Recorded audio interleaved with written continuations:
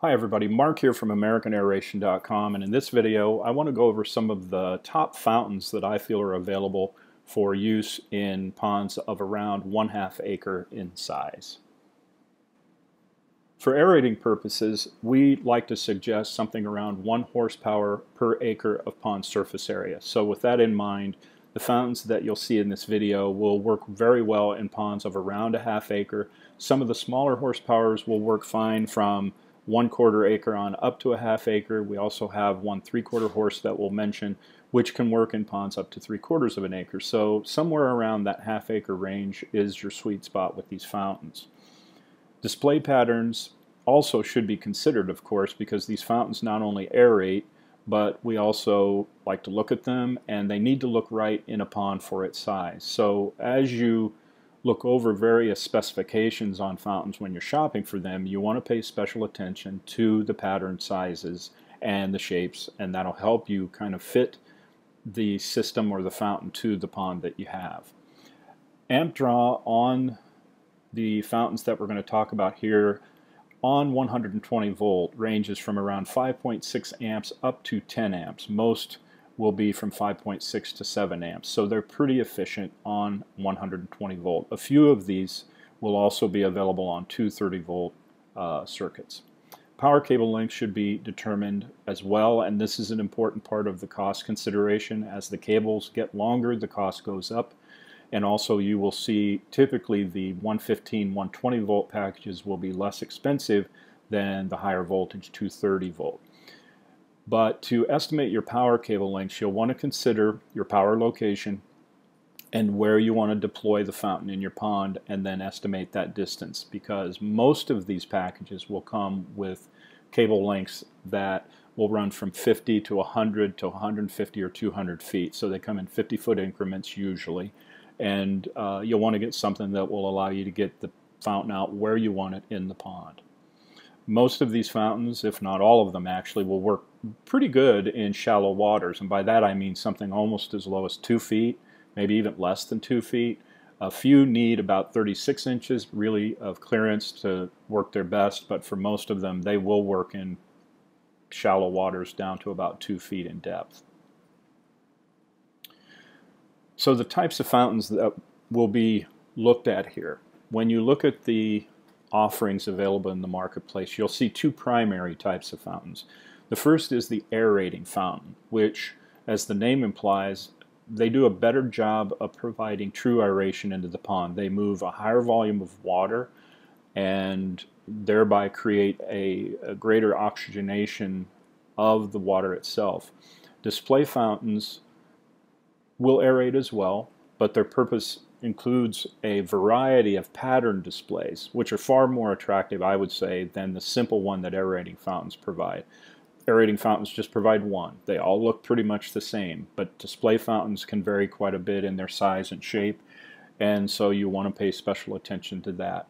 Now we'll also mention very briefly surface aerators, which in my opinion are not true fountains, but they do move an awful lot of water, and they can be especially useful in ponds where fish are a priority and protecting those fish are a priority. So we'll mention those as well. The price range of the fountains we'll cover in this video at the time of this video, which is the summer of 2023, will run from about $16.29 up to $21.99. But there's a few caveats. The cable length, as I mentioned before, the longer that goes, the more the more expensive the fountain will be in the package. And then these prices do change, and so you want to keep that in mind as the years go by. Now, we generally don't list fountain prices on our website at acre-sized, and the reason for that is manufacturers of these fountains will all have, for their reputable dealers at least, they will all have what's called MAP pricing, which is minimum advertised pricing. So pretty much any website that you look at which is a legitimate dealer of one of these manufacturers, the prices will be the same. They can't break that map or they risk losing their account with the manufacturer. So we generally don't list those prices, but we do offer various types of discounts, especially to service people, both from a country perspective as well as from a community perspective. So reach out to us if you're a part of that group. We also sometimes run sales and specials that we cannot advertise, so it's important to reach out if you're interested in getting pricing from us. I'll leave a link down below in this video so you can easily contact us, and we can send back information very promptly for you with any discounts that may apply. So as well, I'll mention too that all of these fountains typically look great with lights.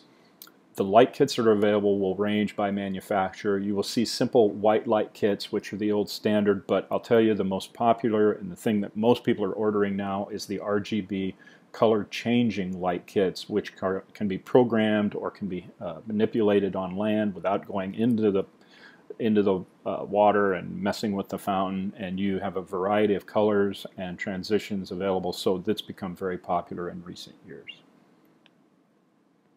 Starting out with the specific fountains, we'll begin with the aerating fountains in the 1/2 horsepower range. The first one is the Kasco Marine VFX 2400. This uses a 1/2 horsepower motor on 120 volts. Minimum depth is 15 inches. Cable lengths can run up to 200 feet.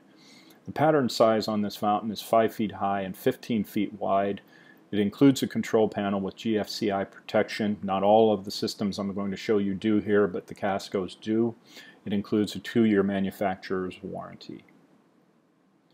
Second up, we have the Scott DA-20. It too is a 1/2 horsepower aerating fountain. It's also available on 230 volt by request, 120 and 230 available. Minimum operational depth is 32 inches, cable length up to 150 feet. Typically with the higher voltage 230 you can go longer than that.